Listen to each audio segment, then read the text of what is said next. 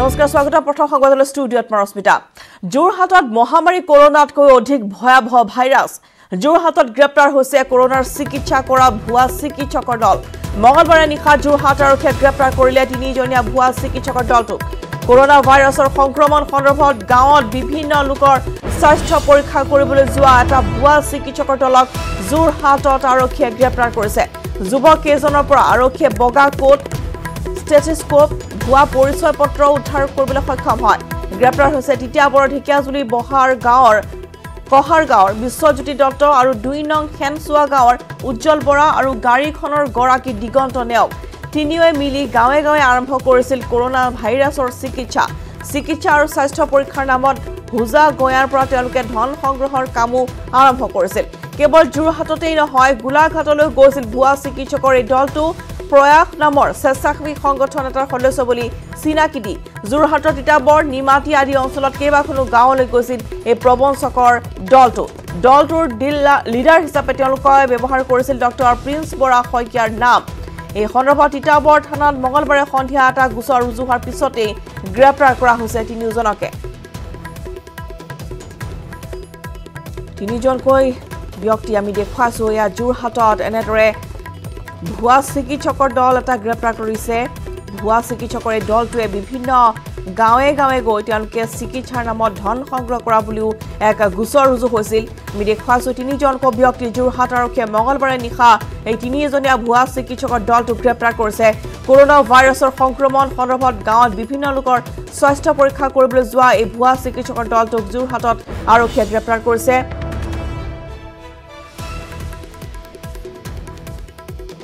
লগতে ভুৱা পৰিচয় পত্ৰ জব্দ কৰা হৈছে এই ব্যক্তিকেইজনৰ পৰা গ্ৰেপ্তাৰ কৰা হৈছে তিতাবৰ ঢেকিয়াজুলি কহাৰ গাঁৱৰ বিশ্বজ্যোতি দত্ত আৰু 2 নং খেনচুৱা গাঁৱৰ উজ্জ্বল বৰা আৰু গাড়ীখনৰ গৰাকী যিখন গাড়ী তেওঁলোকে এই বিভিন্ন প্ৰান্তলৈ গৈছিল সেই গাড়ীখনৰ গৰাকীকো গ্ৰেপ্তাৰ কৰা হৈছে গৰাকীজন হৈছে দিগন্ত নেওক আৰু তিনিগৰাকী মিলি গাঁৱে গাঁৱে আৰম্ভ কৰিছিল কৰোনা চিকিৎসাৰ ব্যৱস্থা আৰু ভুৱা চিকিৎসকৰ এই দলটোৰ কাণ্ডৰ বিষয়ে জানিলে আপোনাৰ চকু কপালত উঠিব কৰোনাৰ ডাক্তৰ বুলি চিকিৎসা কৰাই নহয় লকডাউনৰ আৰম্ভণিৰ সময়ত যোৰহাটৰ নগৰত নিজকে চৰকাৰী বিষয়া বুলি পৰিচয় দি দোকানসমূহত থকা ধপাল জাতীয় সামগ্ৰীৰ বিৰুদ্ধে অভিযান চলাই ধপাল জাতীয় সামগ্ৰীও জব্দ কৰি নিছিল কিন্তু একাংশ ব্যৱসায়ীৰ সন্দেহ উপজাত পুলিবৰ আৰক্ষীক অৱগত কৰিছিল সমগ্ৰ বিষয়টো আৰক্ষীয়ে তাৎক্ষণিকভাৱে অনুসন্ধান কৰি এখন সুইফট গাড়ীসহ 3জন যুৱকক 6 এপ্ৰিলত আটক কৰিছিল কিন্তু পিছত ব্যৱসায়ীসকলৰ সৈতে হোৱা বুজাবুজিৰ পিছত গোচৰ নিদিয়াৰ সিদ্ধান্ত লোৱাত আৰক্ষীয়ে পিছত এৰি দিছিল প্ৰবঞ্চক যুৱককেইজনক কিন্তু এই ঘটনাৰ পিছতে যুৱককেইজনৰ নিজৰ ভিতৰতে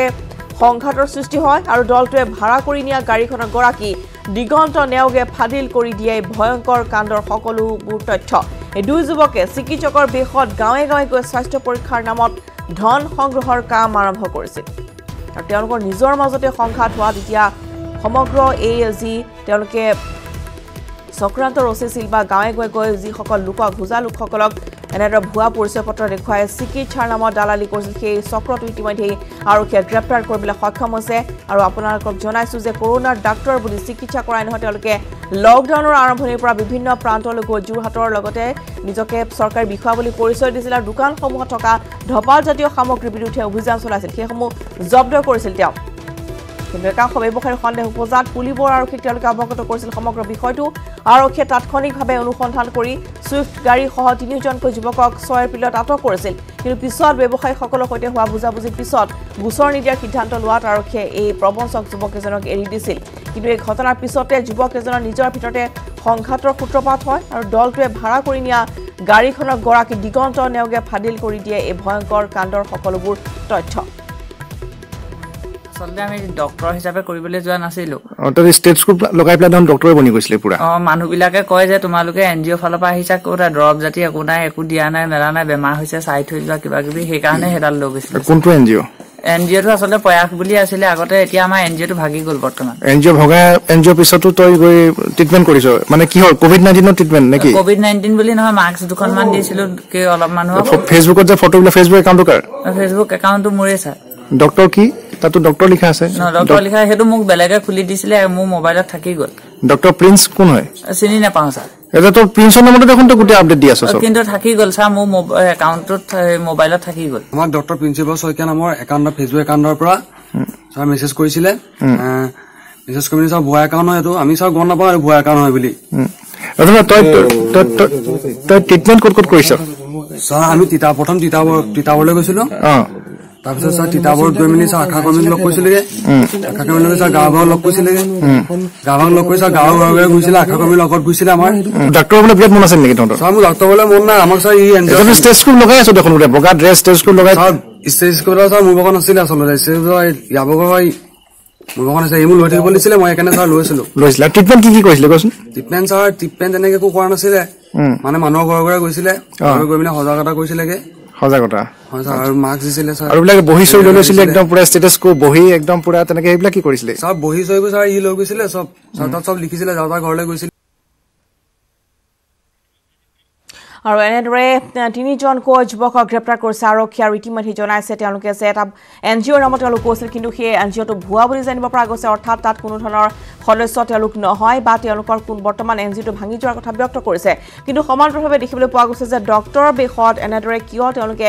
গাঁৱে গাঁৱে গৈ ফুৰিছিল আৰু যদি তেওঁলোকৰ মানে ইচ্ছা আছিল তেতিয়াহ'লে তেওঁলোকে সঁচা কথা ক'ব লাগিছিল গাঁৱৰ লোকসকলক গাঁৱৰ লোকক বুজা বনাই এনেদৰে ভুৱা পৰিচয় পত্ৰৰ লগতে ডক্টৰ বেশত গৈছিল এই তিনিজনকৈ যুৱক আৰু ইতিমধ্যে আৰক্ষীয়ে গ্ৰেপ্তাৰ কৰাৰ পিছতে সমগ্ৰ তথ্য পোহৰে আহিছে যে কেনেদৰে গাঁৱৰ সেইসকল সহজ সৰল লোকক সজাগতা অনাৰ সলনি তেওঁলোকে এনেদৰে ভুৱা পৰিচয় পত্ৰ দেখুৱাই নিজকে ডক্টৰ সাজিছিল আৰু আনহাতে আন এক অভিযোগ উত্থাপিত হৈছে যে যোৰহাটৰ একাংশ দোকানৰ পৰা তেহপালজাতীয় সামগ্ৰী তেওঁলোকে জব্দ কৰিছিল তেওঁলোকৰ দুটা পৰিচয় তেওঁলোকে দিছিল এবাৰ কৈছিল চৰকাৰী বিষয়া আৰু আনফালে নিজকে চিকিৎসকৰ বেশত তেওঁলোকে গৈছিল গাঁৱৰ সহজ সৰল লোকসকলৰ মাজলৈ গৈছিল চিকিৎসক বুলি পৰিচয় দিছিল আৰু তেওঁলোকৰ চিকিৎসা কৰিছিল চিকিৎসাৰ নামতো বহু সংখ্যক লোকৰ পৰা ধন সংগ্ৰহ কৰা বুলিও গুৰুতৰ অভিযোগ উত্থাপিত হৈছে আৰু এই তিনিজন যুৱকৰ এজনৰ আছিল এই গাঁওখন এই বাহনখনৰ গৰাকী আৰু তেওঁলোকৰ মাজত সংঘাতৰ সূত্ৰপাত হোৱাই সেই যুৱকজনে সমগ্ৰ কথা ব্যক্ত কৰাৰ পিছতেই এই সমূহ তথ্য এতিয়া পোহৰলৈ আহিছে গতিকে সাৱধান হওক এনেধৰণৰ ভুৱা চক্ৰৰ পৰা সহজ সৰল লোক পালে এনেকৈ ঠগিবলৈ চেষ্টা কৰে গতিকে তিনিজনকৈ যুৱক ইতিমধ্যে আৰক্ষীয়ে গ্ৰেপ্তাৰ কৰিছে ক'ত আৰু এনেধৰণৰ চক্ৰান্তৰ পাতনি মেলিছিল সেয়া নিশ্চয়কৈ অনুসন্ধানৰ পিছত পোহৰলৈ আহিব যোৱাকালি মোৰ মোবাইলত এখন মেছেজ আহিলে এই AS03V6404 ছুইফ্ট এই গাড়ীখনত 4জন নিজকে প্ৰশাসনৰ মানুহ বুলি মালুৱালী কিছুমান দোকানৰ পৰা ধপাত জাতীয় বস্তু লৈ গৈছে যেতিয়া এই মেছেজখন আহিলে তেতিয়া মই সুমুত্ৰ লৈ গাড়ীখন প্ৰথম ধৰিলোঁ গাড়ীখনৰ মানে চাই ওচৰ চুবুৰীয়া বা আমাৰ যেনেকে হেৰি ট্ৰাফিক আৰু আমাৰ যিখিনি ষ্টাফ আছে ভিডিপি পাৰ্টি আছে গোটেইখিনি মানুহ মই লগাই দিলোঁ লগাই দিয়াৰ পিছত তেওঁলোকে মই খবৰ পালোঁ যে কি চাম নেওগৰ ঘৰত গাড়ীখন আছে গাড়ীখন মই লৈ আহিলোঁ আৰু লগতে গাড়ী চালকজনকো লৈ আহিলোঁ আনি তেওঁ ষ্টেটমেণ্টৰ পৰা ৰাতি ল'ৰা দুজন মই নাপালোঁ গৈছিলোঁ যদিও ৰাতিপুৱা তেওঁলোক নিজে নিজে আহিলে আহি থানাত হাজিৰ হ'ল তেওঁলোকক সোধপোছ কৰিলোঁ কিন্তু মই জানো যে ধপাটোৰ বিষয়ে মই জনা মোক অচি ছাৰে ফোন কৰিছিলে আমাৰ তাই ছাৰে ফোন কৰা যে এনেকুৱা ঘটনা কিবা ধৰিছিল নেকি হয় বোলে মই গাড়ীখন ধৰিছিলোঁ মানুহ ল'ৰা 3টা ধৰিছিলোঁ তাৰপিছত তেখেতে মোক ঘটনাটো কোৱাৰ পিছত মই লগে লগে হেৰি আমাৰ মানুহ পঠাই দি তিতাবৰৰ মানুহ পঠাই দি একেলগে আৰু এয়া আছিল অভিযানকাৰী আৰক্ষীৰ ভাষ্য এই মুহূৰ্তত আমি পোনপটীয়াকৈ সংযোগ স্থাপন কৰিছোঁ যোৰহাটৰ সাংবাদিক গৌতম বৰাৰ সৈতে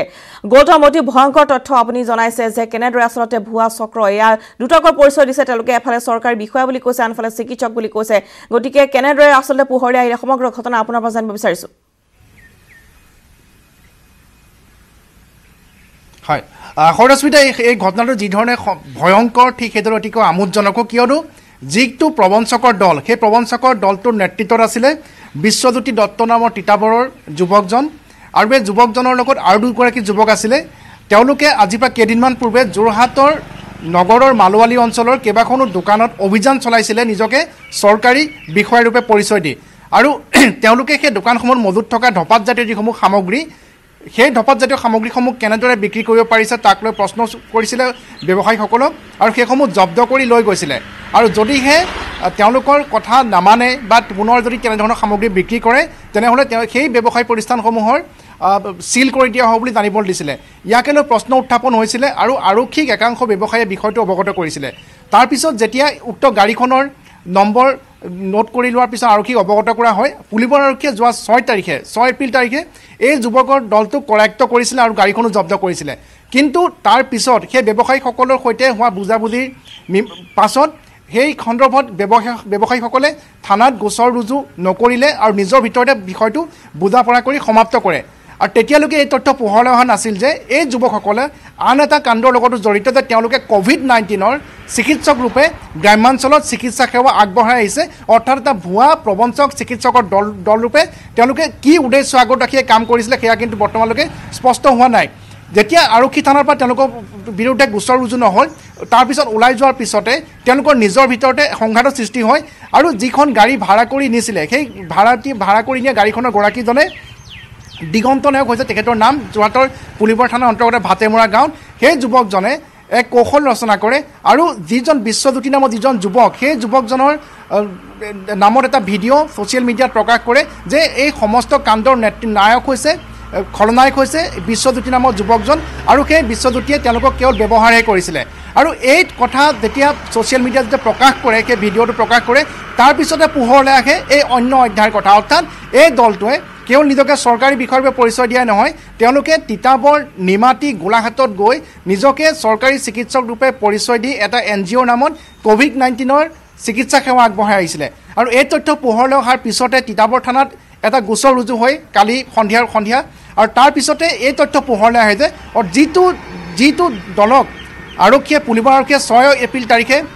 কৰায়ত্ব কৰিছিলে সেই একেটা দলে এই ভুৱা চিকিৎসক হিচাপেও বিভিন্ন স্থানত প্ৰবঞ্চনা কৰি আহিছে আৰু তাৰ পিছতে পুলিবৰ আৰক্ষীয়ে যোৱা নিশা অভিযান চলাই পুনৰ এই 3জন যুৱকক কৰায়ত্ব কৰিবলৈ সক্ষম হয় ইতিমধ্যে তেওঁলোকক গ্ৰেপ্তাৰ কৰিছে আৰু যিখন ছুইফ্ট গাড়ী লৈ তেওঁলোকে বিভিন্ন স্থানলৈ গৈছিলে সেই গাড়ীখনো ইতিমধ্যে জব্দ কৰিছে আমি যেতিয়া কথা পাতিছিলোঁ তেতিয়া অতি আমোদজনক তথ্য পোহৰলৈ আহিছে যে মাত্ৰ 8ম মান শ্ৰেণীৰ পাছ এজন যুৱক 10ম মান শ্ৰেণীলৈকে পঢ়া আৰু গাড়ীখনৰ গৰাকীজন আমাক জানিব দিছে তেওঁ গাড়ীখন দৈনিক 1500 টকাত এই যুৱক দুজনে ভাড়ালৈ লৈছিলে আৰু এই ক্ষেত্ৰত তেওঁলোকে এটা ছ'চিয়েল মিডিয়া ফেচবুকৰ এটা একাউণ্ট ব্যৱহাৰ কৰিছিলে ডক্টৰ প্ৰিন্স বৰা শইকীয়া কোন সেয়া আমি নাজানো কিন্তু তেওঁলোকে বিভিন্ন স্থানত গৈ বিভিন্ন গ্ৰামাঞ্চলত গৈ গাঁৱৰ সাধাৰণ মানুহবোৰৰ স্বাস্থ্য পৰীক্ষা কৰিছিলে তেওঁলোকৰ বিভিন্ন তথ্য পাতি লিপিবদ্ধ কৰিছিলে আৰু সেইসমূহ তেওঁলোকে ফেচবুকৰ সেই একাউণ্টটোত তেওঁলোকে আপলোড কৰিছিলে আৰু ৰশ্মিতা আৰু তথ্য পোহৰলৈ আহিছে যে তেওঁলোকে তিতাবৰলৈ গৈছিলে আৰু তিতাবৰ স্বাস্থ্য বিভাগৰ যিখন এম্বুলেঞ্চ সেই এম্বুলেঞ্চখনৰ কাষত তেওঁলোকে পজ দি তেওঁলোকে ফটো মাৰিছিলে আৰু ফটো মাৰি নিজকে সেই চিকিৎসা সেৱাৰ বিষয়া বুলি তেওঁলোকে ফটো আপলোড কৰিছিলে ঠিক সেইদৰে গোলাঘাটৰ যি অসামৰিক চিকিৎসালয়ত কোভিড-19ৰ ট্ৰেইনিং চলি আছে সেই অসামৰিক চিকিৎসালয়ৰ বাহিৰতো গৈ তেওঁলোকে ফটো মাৰি ফেচবুকত আপলোড কৰিছিলে অৰ্থাৎ তেওঁলোকে তাত নিজৰ চিকিৎসক ৰূপে নিজৰ এটা পৰিচয় এটা বনাব ধন্যবাদ জনাইছো এনেদৰে বহু তথ্য এতিয়া পোহৰাই আছে 3জন ভুৱা চিকিৎসকক গ্ৰেপ্তাৰ কৰাৰ পিছতেই আৰু এতিয়া বৰ্তমান আৰক্ষী অনুসন্ধান আৰম্ভ কৰিছে যে কিহৰ বাবে চিকিৎসকৰ বেগ ধৰিছিল কেৱল চিকিৎসকৰ বেগ ধৰা নহয় নিজকে চৰকাৰী বিষয়া বুলি পৰিচয় দি ধপাতজাতীয় সামগ্ৰীও জব্দ কৰিছিল যোৰহাটৰ বিভিন্ন ব্যৱসায়ীৰ পৰা কিন্তু বৰ্তমান প্ৰশ্ন উত্থাপিত হৈছে যে যি সময়ত কৰোনাৰ সজাগতাৰ বাবে সমগ্ৰ ৰাজ্যবাসীলৈ চৰকাৰে বিভিন্ন জাননী প্ৰেৰণ কৰি আছে বা চৰকাৰী বিজ্ঞাপন প্ৰস্তুত কৰি আছে সেই সময়টো কেনেদৰে আচলতে এই সহজ সৰল লোকসকল কেনেদৰে এই ভুৱা চক্ৰৰ জালত পৰিল পৰৱৰ্তী খবৰ 28 জনলৈ বৃদ্ধি হৈছে অসমত কোভিড-19 সংক্ৰমিত লোকৰ